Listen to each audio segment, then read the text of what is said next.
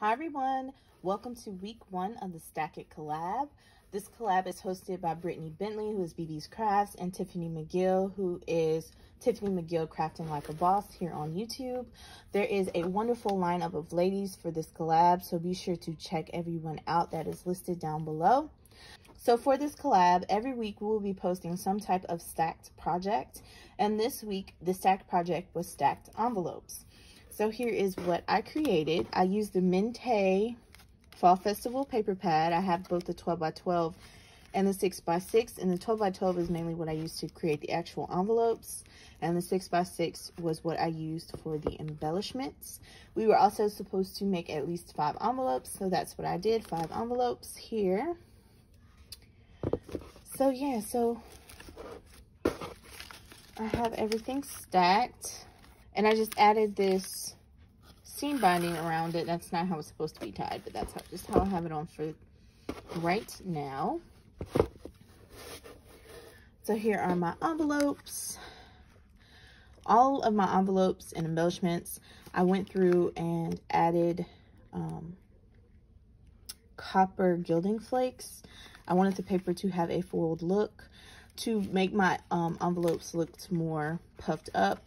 I did add foam adhesive to these edges, and then I do have things inside. I'm not sure if I'm going to keep those things inside, but I do have things inside to make this end look as full as well.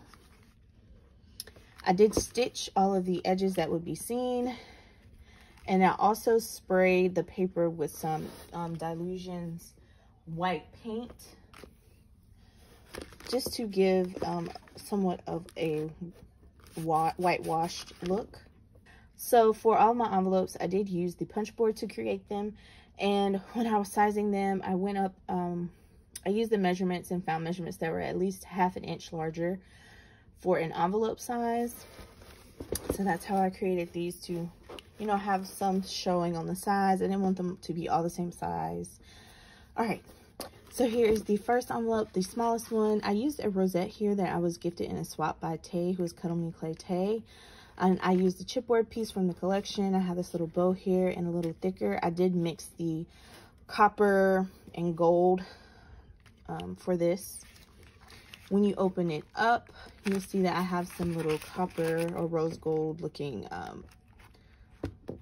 rosettes in here. And then I did use some fussy cut images from the collection, and I just popped them up in some thread.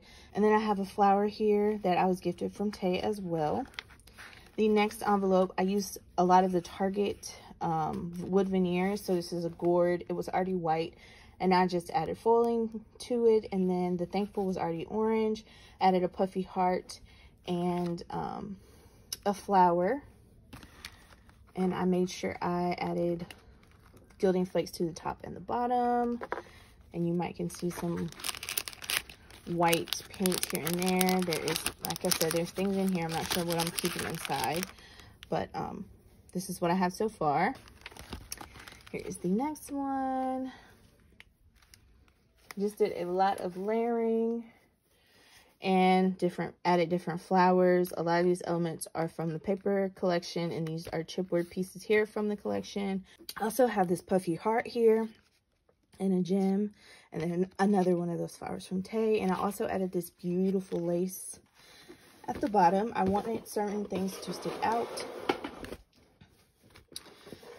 This is my next envelope here, and again, I used mainly one whole 6x6 page and just cut it down to be what I needed for this envelope since it is larger.